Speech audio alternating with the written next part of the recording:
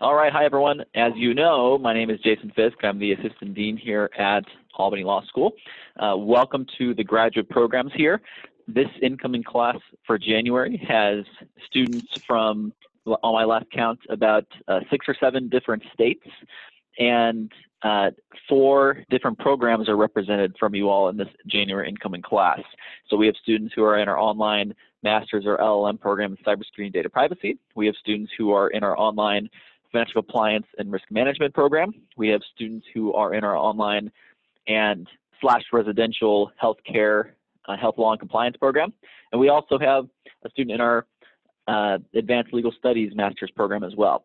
So that's a very good sampling, and welcome all to the program. So the first thing that we're going to do now is you're going to just introduce yourself. And so what we'll do is I'll just work through the list one at a time. And so when I call your name, if you wouldn't mind turning on your microphone and speaking. If you don't have access to a microphone or a phone, just go ahead and start chatting and typing your bio in the box now in the chat box. And then when I call your name, just go ahead and click enter and it'll come up, and then I'll read it for you. So I'll go ahead and go around. A couple hints for you what to share, say where you're located, what program you're in, what makes you interested in taking this program, why are you taking the program, any sort of background you want to share about yourself, and try to throw in maybe a fun fact about yourself. So I'll go ahead and start at the top of the list as I see it. Asha, if you wouldn't mind getting us started. Hi everyone, I am currently calling from Kenya, Nairobi, Kenya. That's where I live. I'm originally from the area. I guess that's my interesting fact. I am from East Africa originally, but I grew up in the US. I'm in the cybersecurity and privacy law program, LLM program, and I'm interested in the area because I'm already working in IT, and I kind of want to advance my knowledge and hopefully go back to practicing. I'm currently not practicing. I've taken about 7-year break, so hoping to get back to practicing law in the next couple of years. Very nice. Thanks for sharing. And that's definitely a fun fact that you'll be located in Kenya for the program. So that's definitely a fun fact right there. All right.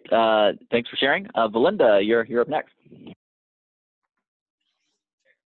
Thanks, Jason. My name is Valinda Santero. I live in Boise, Idaho. Kenyan sounds a little more exciting than Boise, Idaho, though.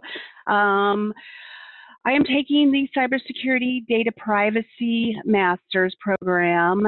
I have been employed with the same company, big chip manufacturer in little Boise, Idaho, is where our corporate headquarters are.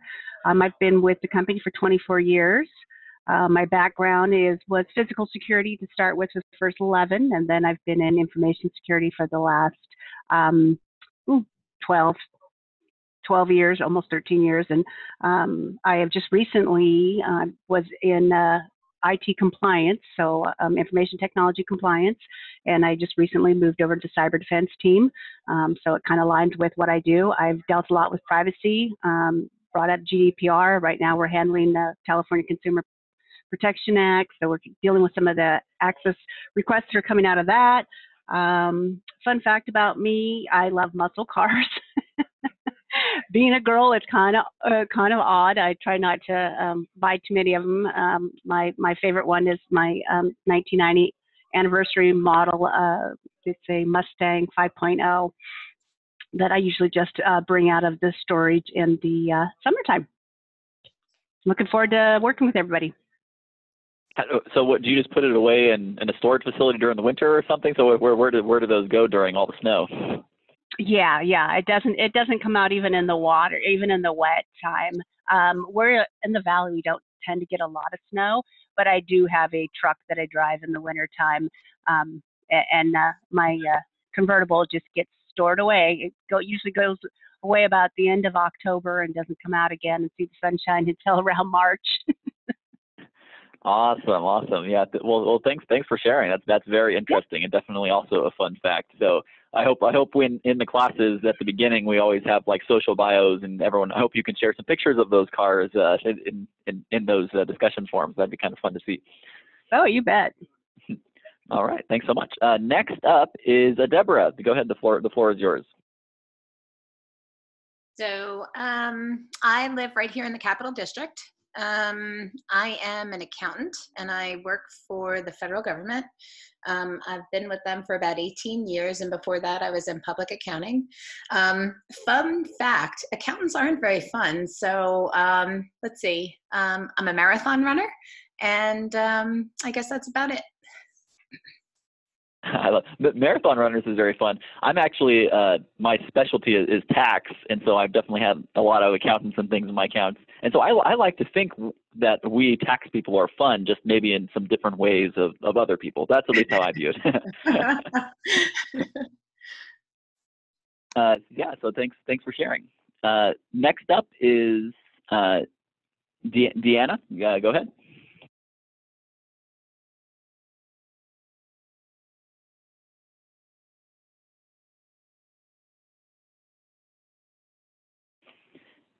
And I think you'll have to unmute your mic if you're going to be able to say anything.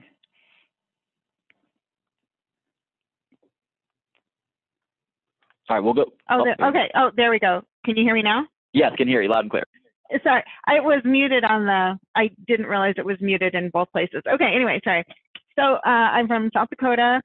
I am a compliance director, and I think that my experience really closely mimics Deborah with the muscle cars, right? Is that right? Who had the muscle car? Deborah? No? Nope. Oh, that was Belinda. Okay. Yeah, that was Belinda. Yeah, okay. Well, yeah, so that is the person. Yeah, so my experience really is close to that. Compliance, IT, cybersecurity kind of stuff. So I'm in the cybersecurity and data privacy program. So I'm excited to get started. Fun fact, oh my gosh, I don't know. I've rearranged my office now for the 6th time in as many months. So I can't, I don't know if that's a fun fact, but I just can't make up my mind on how I want it to look. So. Well, there you go. I think that's fun/unique. So that definitely counts. Okay, great. Perfect. Thanks for sharing. So far, this is interesting because you never know the order of people. Because usually, like a good chunk of people are always from New York. But so far, we have someone from New York, and then we have some from Kenya, South Dakota, and Idaho as the first 4 up. Let's see how we end the day here with the last few people. Jason, go ahead. The floor is yours. Jason, can you hear me? Yeah, I can hear you. Okay, cool. So I'm Jason. I live in the Capital District right now. Originally from Queens. I've been living here for, I guess, like past 5 years now. And I currently work as a BSA 3 for a health company out in Latham. And I guess a fun fact about me would be I'm an avid dancer. I love to dance, whether it's hip hop or just with my friends and things like that. I forgot there was one more part to this. I can't remember which part that was that you said. Did you mention which program you're in? Oh, the cybersecurity and data privacy program. And I've always had a big passion for law and governance. So just kind of tying things with my IT side with the law aspect of it is very intriguing for me. Absolutely. Thanks so much for sharing, Patty. So the next one, let's see, up is Tom. Tom, go ahead. The floor is yours. Good afternoon, everybody. My name's Tom McCarroll. I'm also a resident of the Capital District, and I'm doing the program in healthcare law and compliance. And I currently work as a compliance and privacy officer and a VP for regulatory and in the healthcare field. I've got a long history in regulatory and government affairs in telecom. I've been in healthcare for probably the last 5 years, and increasingly into the compliance and privacy area. So I thought it would make sense to get a little bit of expertise, additional expertise in that area. I guess my fun fact would be I'm a yoga instructor, and though I don't really have an opportunity to teach much these days because work has gotten increasingly intense. So I'm still an avid practitioner, but not really teaching at this point in time. Although in my past, at one point I was actually teaching full time, which was a nice little vacation from the corporate world. So, but I'm looking forward to the program, and glad to be here. Absolutely. Thanks so much for sharing, Tom. Appreciate it. And then last but not least is, it just said I see PML05. So I don't know who that is, but if you wouldn't mind unmuting and sharing about yourself.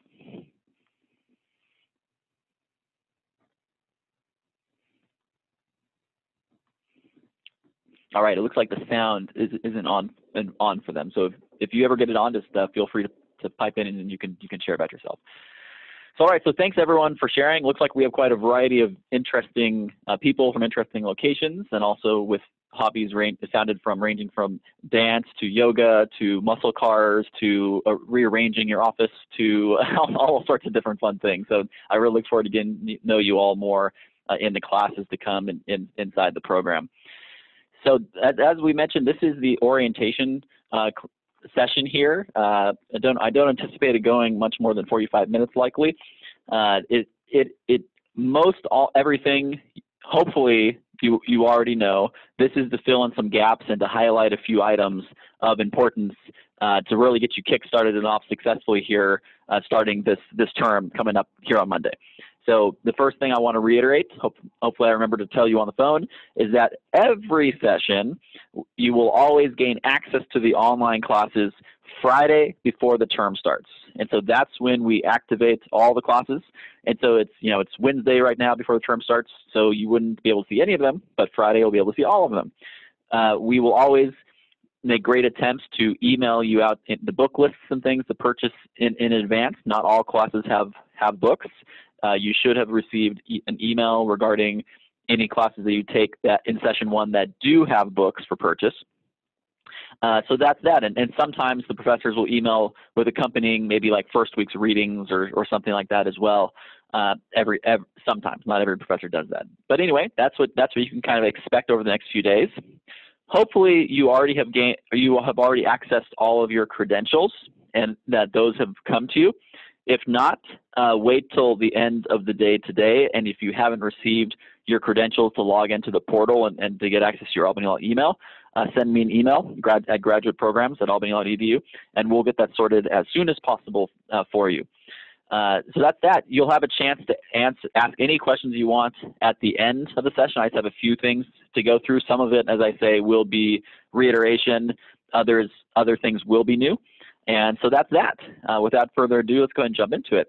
So first off, as a reminder, there's all of you kind of come into it in different programs. Some of you are in cyber, some are in financial compliance, some are in health, advanced legal studies. And so each of the programs has different curriculum and different offerings as far as classes are concerned. Here's a sampling of courses if you're in the cybersecurity program as an example.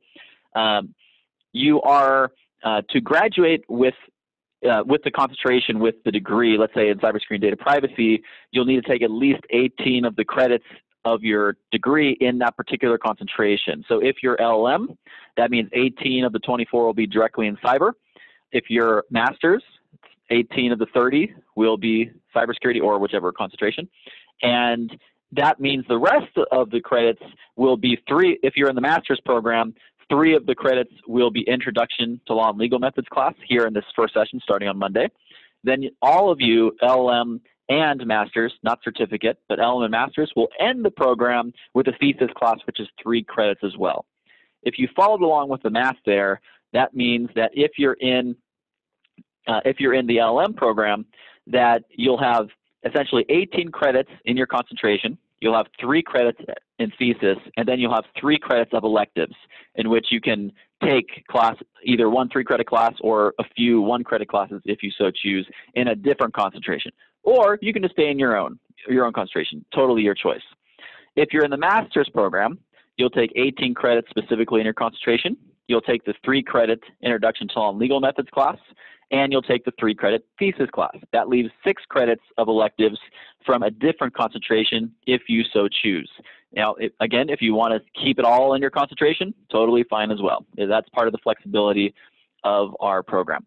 So that's a little just as far as what you can expect with the curriculum and the kind of the basics on the graduation requirements. The certificate program, you'll take 9 credits inside the concentration, and that's that. So that's the simple breakdown of the certificate program. And so that one's easy enough. If you're in the cybersecurity and data privacy certificate, the 501 course is a required one. The other 6 are elective credits. So that's the quick and dirty requirements for the various programs in our graduate programs. Now, a few notes on how to be a successful online student. So most of you have never taken an online class before, and that is totally fine. And we have built the program with that in mind. We have expectations that the students coming in have not taken an online class before. And so we've built the program to hopefully be as intuitive as possible. And also, we've built the program with connection in mind. And so we always want our students to be able to connect on a regular basis with each other and to be able to connect with the professors of the classes on an ongoing basis. On that note, each class in the online program has essentially 2 professors assigned to it. And so Introduction to Law and Legal Methods, if you're a master's student, is the one exception where I'm the one professor. But in all your other classes, we have what we call a professor, and we have an instructor. The professor is the professor who essentially builds out the course, creates the assignments, and records the lectures and builds out the discussion forums and all that. The instructor is the person that carries out the actual course itself. So the instructor will be your day-to-day contact person regarding the class. They will send weekly announcements to everyone regarding what's expected that week and a recap on what was completed before. They'll do a lot of the grading for the assignments. And so that's how we've broken it up. We have a team approach to each of our classes. So that just gives you more resources to take advantage of for each of the classes as far as professors are concerned. In most of your classes, you'll have what we call live check-ins. And so each week, you'll have the opportunity to talk with either the professor or the instructor and ask any questions that you might have, or just chat with them about, career options or the field just in general interest. I'm sure that they would love to talk with you. They'd love it when students come to those. Those are not required sessions. They are optional, but naturally they're recommended because it's a great resource to be able to talk with our professors and our instructors. So information on those, the days and times and such will be available inside each one of your courses for that. So those are a couple things about the classes themselves. If at any point you can ask any questions you want at the end, you can also chat in any questions in the chat box if you ever want to chime in at any point during this presentation also. So a couple minutes on tips for being a successful online student, because as I mentioned, most of you have never taken an online class before. Some of you have taken a couple, and I think one of you has taken numerous online classes. So there's a bit of a range, but the majority have taken 0. So I think it's important for us to take a few minutes on how to be a successful online student. So we will email you these slides. There's several different tips and tricks of the trade of being a successful online student. We, on the administrative staff here, have brought through the process of online programs over 1,000 students over our personal careers. The Albany Law School programs have been in existence online since about 2016, but I've been working on online programs since 2008. And our instructional design team has had many years of experience as well and fostered through many student success. So we've seen what works for online students, and we see what doesn't work as well. And so these I think you'll find very helpful. To me, if I have to sum it up, I would sum it up in engagement. The students who engage with each other and with the professors and with the material on a regular, continuous, and systematic basis are those who will be much more likely to succeed in the program as a whole. It's a very important part of that is to set aside specific time devoted to these courses on a regular, continuous basis each week. Schedule it in, calendar in, make it consistent. And so if you do this, then that will make it so systematic that you'll never forget to do it. If instead you let your calendar fill up and you just kind of ad hoc it when you can do work, then your calendar will be full, you'll fall behind, and it won't work. So I've seen it time and again. So carve out that 6 a.m. to 8 a.m., the 9 p.m. to 11 p.m., whatever it is for you, that's part of the flexibility. Make it happen, make it work, make it consistent across the board. Also, I really suggest you all get your family on board with this process as well. So whatever that looks like with you. So if that's a spouse, if that's older children, or whatever the case may be, it's important for them to feel part of your team and to be supporters during the process, because there's going to be plenty of times where you have your time set aside and other demands come up, whatever it might be. And so if they're on your team with you through the process, that'll be that much more support for you to be able to put the time that's needed to advance your career through this process as is necessary. So those are a couple points that students have told us over the years that were the best tips for them to make them successful in online programs. You can also check in all this. As far as logging into the class, it's definitely recommended to log in at least 3 times a week for each online class you're in. So some students like to do it every day, some do it every other day. Any of that's fine. Also, take note immediately at the beginning of the course and calendar any due dates and expectations for the course. And so if you usually assignments across the board in this class will be due on Sundays, and so that makes it easier for you. It's consistent, it's known, you'll have the weekend, and so on. So just be able to plan and prepare and chart out for you, okay, I'll be able to do the readings on these days, watch the videos these days, discussion forums those days, and I'll carve out this time for the assignment that's due this Sunday. So like that's usually a great way the students tell us that is successful for them to make it through the program successfully. Yeah, so that's kind of the gist. Again, I'll send out these slides later today so you can look through each of these tips if you're interested in seeing some more. There's some really good tips here that our instructional design team put together for you. Secondly, so another thing we want to talk about today is, if you haven't had a chance already, get in there and check out the portal and Canvas. So the portal is our access point to the school through online. So you'll when you log in, part of it will look something like this on the screen right now. And so you'll see that there's essentially all these different sections that have different links that go to various places. I want to highlight a couple of them for you. One is under academics. Here, you'll notice down here is grades. So the grade portion is at the end of the term when your grades are submitted by the professors. This is where you're going to be able to go in and view your final grades for each class. You'll be able to look at your scores and things throughout the whole term regularly inside the Canvas course itself, but this is kind of where the official system is as far as looking at where your actual grades will be posted. Transcripts, you can view your transcripts here. If you ever need to request transcripts for whatever reason, this is the spot to do it as well. You can put in your transcript request forms here. Those are the main ones. Some of this other stuff is more designed for residential students, so those are the couple ones I want to highlight for you that are the most relevant for our online students.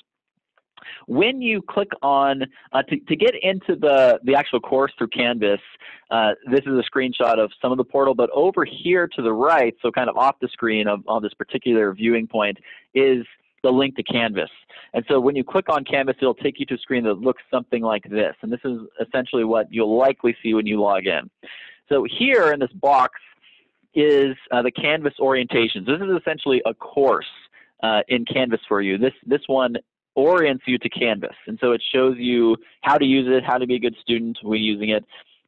If you've taken an online class before or multiple and used a different learning management system, Canvas is called a learning management system. If you've used a different one before, check this orientation out, familiarize yourself, but it'll, you've done one, you've done them all. They're all, from a student perspective, they're all similar, just kind of laid out a little differently. If this is your first online class, spend a little bit more time in here because it'll train you on how to view things, how to create, how to submit assignments, that kind of thing. So I think that'll be helpful for you. This link up here on the top will allow you to get directly to there if you don't want to have to log in through the portal every time. So that's up to you. On the left here, vertically, you'll see different options. So the dashboard will show you in this format. On Friday, you'll see the other classes listed, the other ones you're registered for. That'll pop up here, across here. Underneath that is courses. That'll allow you to see all the courses you have access to, maybe from a previous term as well as the current ones. And you'll see some of the different ones below. Here's the inbox here, which is some messaging you could do through the system itself. And those are some of the main ones. When you have more courses available to you, this is what it's going to look like. So you're going to be able to see multiple courses around in these kind of row fashion.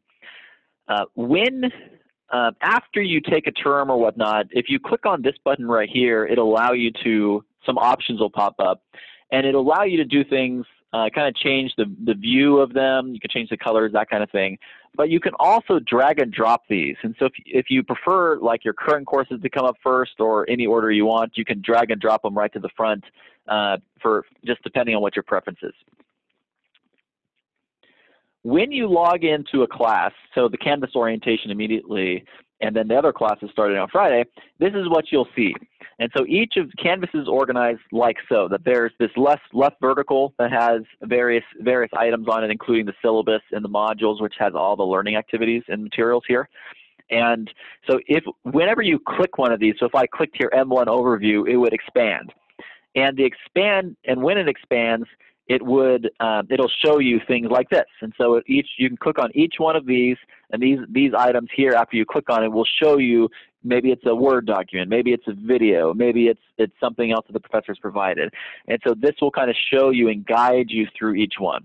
So in this particular one, M1 meaning module 1, and then M2 meaning module 2, with the labeling of each module. So that's what you can expect Canvas to look like when you get into it, and the gist on how to work around it. Do we have any questions at this point? Jason, in terms of accessing the Albany Law email, can we do that from the screen that we were just looking at? Is that the inbox? Is that a... No, this inbox is for messages through Canvas specifically.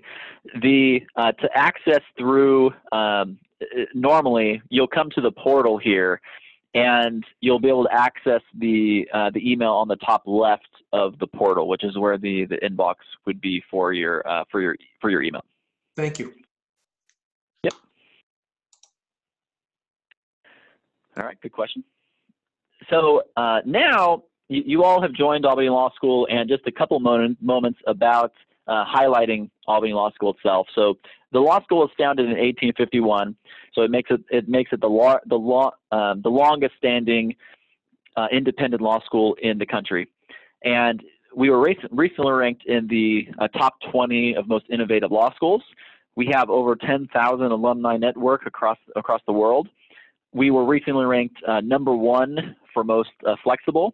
We were also ranked we've actually had more recently, we've had a number 11 national ranking. We recently had a #9 national ranking.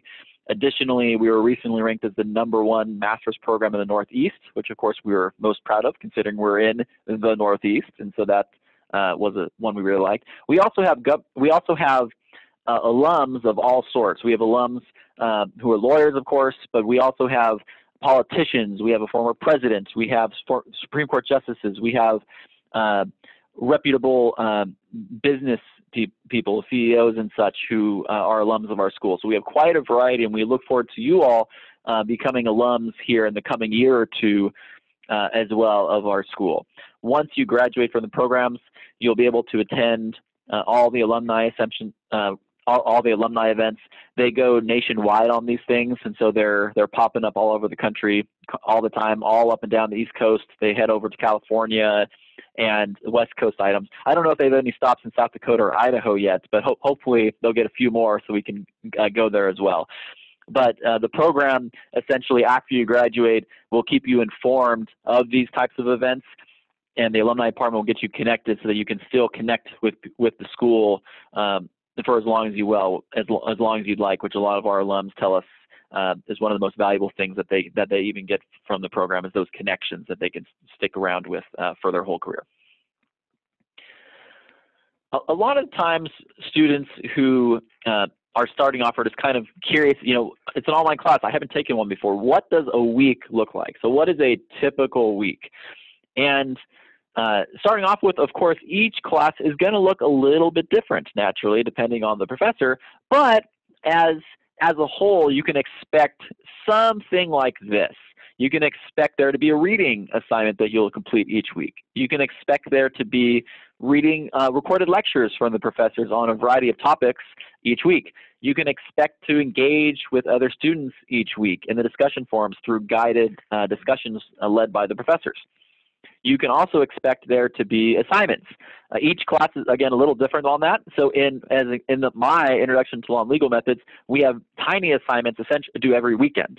In other ones, there's some bigger ones that are maybe due 3 weeks out of the 7 weeks, or maybe 2 bigger projects. So each one's a little bit different, but of course you can expect there to be assignments of some sort, so whether that be essays or a research project or memos or questions and answers, that kind of thing. There'll be something on a regular basis to do on that front. So that's what a typical week would look like on an ongoing basis as a student in the program. I talked about this at the beginning, the graduation requirements for each of the various programs, so I'll go ahead and skip over this. And so that's that. That's the gist as far as getting you ready to get you going for the program. Well, starting on Friday when you gain access, but officially starting on Monday of this next week. So does anyone have any questions at this point?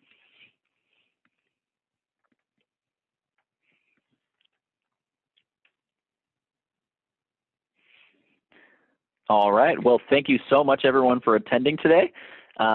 I guess we'll be able to end a little early then. So feel free, like I mentioned before, at any time you have a question about anything, graduate programs at albanylaw.edu, and we'll be able to help you with whatever it is you're having an issue with. So don't be shy. We love questions. You can never ask too many questions. We're here to support you and hope foster you through the program and hopefully let you have an amazing experience in the program starting now. So that's our goal. And if we're a little short of those expectations, let us know, and we'll try to find a way to make that better. So I hope you have a great rest of your day. Yeah, go ahead. This is Asha. I have a quick question about the curriculum. When are you going to update the web page? You currently only have classes for the next quarter, and I'm trying to plan the whole year, or I guess until the end of this year, based on my schedule. And I wanted to see what was coming up. So when will that be updated? That makes sense. Yeah, great question. So currently you should be able to see the classes through the summer semester, which takes you all the way through August. The next academic year, we hope to have posted within the next month or so. But as a default, you can expect that all basically just the courses are rotate. And so as a default, you can have a pretty decent expectation that whatever was offered in fall 1, fall 2 of 2019 will be the same for fall 1, fall 2 of the next year, and on a rotating basis. But we'll certainly let you know when the website's updated with the next full academic year of a curriculum. Okay, thank you. Yep. All right, thanks for that question. And again, you can email us at any time, graduateprograms@albany.edu, and I look forward to working with you all. I hope you have a great rest of your day. Thanks, Thanks, Jason. Jason. Appreciate it.